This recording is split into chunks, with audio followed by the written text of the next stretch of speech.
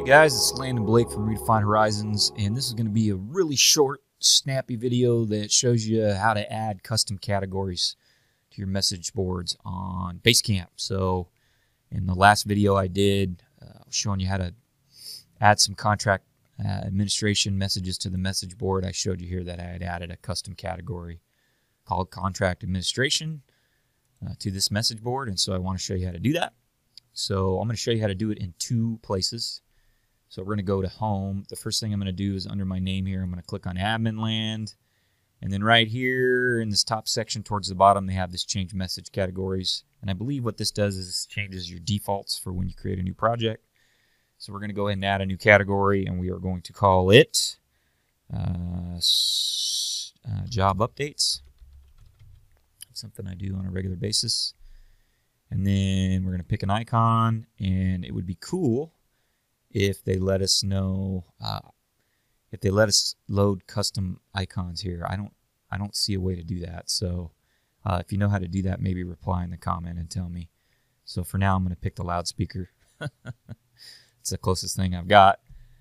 So now when we create a new project, it'll have this set of categories. I also deleted some of the standard categories. They had a pitch category I don't need. You just click on the trash can to delete it. Okay, I don't believe when you add it here in admin land that it adds it to an existing project. So let me show you how to do that. So if we come in here to my project for Orion Park, and let's just test it. So if we do a new message and we want to pick the category, you can see it's not showing up here because this project was already existing. So to add it to an existing project, a new category, you drop that down and click Edit Categories.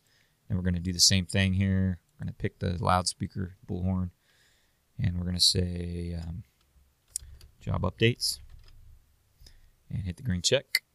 And now we've got that custom category. So what we can do, we can come into our message board here, and on all these messages that say update, now I can go in and edit and pick a category, job update, save my changes. And we've got 3 of these to do. We're going to do those real quick.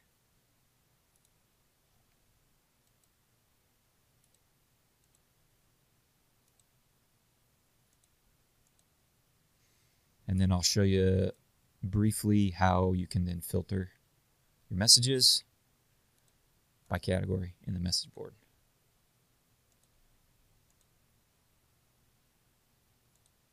So now when I go to the message board, you can see that little icon pops up here. So I've got 3 job updates and 4 messages about contract administration.